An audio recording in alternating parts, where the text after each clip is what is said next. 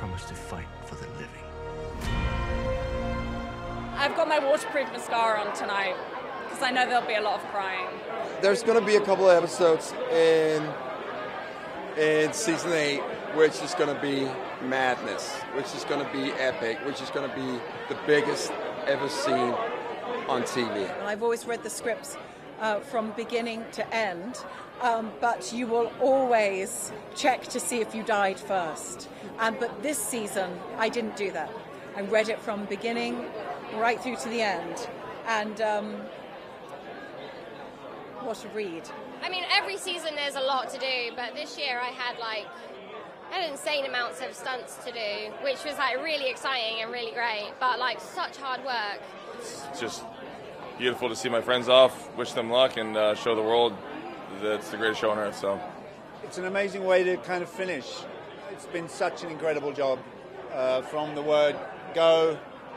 Still slightly surreal, and yeah, I wasn't expecting to make it to the end, so I'm deeply grateful for it all. But an actor is only as good as the words that are given to him, and I just, in my long career in acting, these are some of the best words I've ever had to say in my life. We've become a big family, and we'll always have it. It'll always be part of our lives, and I'm very happy for that. I'll always feel proud of being part of such a phenomenon and addressing a lot of the things that this show addressed that,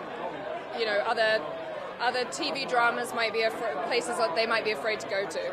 It doesn't follow the rules of storytelling. It follows the rules of life and the rules of death. And it's unpredictable. It's like a sports event. You don't know what's going to happen. Boom, something happens wrong. Bang! Always something. Incredibly well written.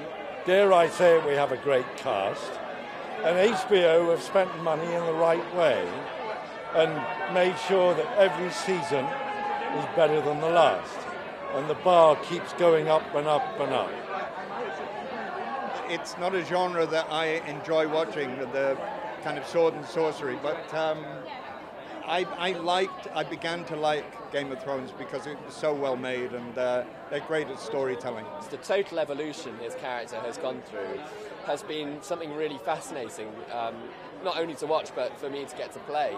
Yeah, Joris had a lovely journey, which has been fun. Every season when we got the scripts, you held your breath, you wanted to stay alive, and you wanted to find out what you were going to get up to. So, they're such great writers. I'm literally hiding behind my hands half the time I'm watching the show.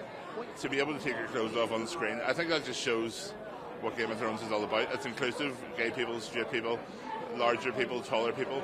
You don't have to look like a Hollywood A-lister to be in Game of Thrones. It's just been a joy, and it's been great for me as an actor and great for my career because it's such a high-profile job.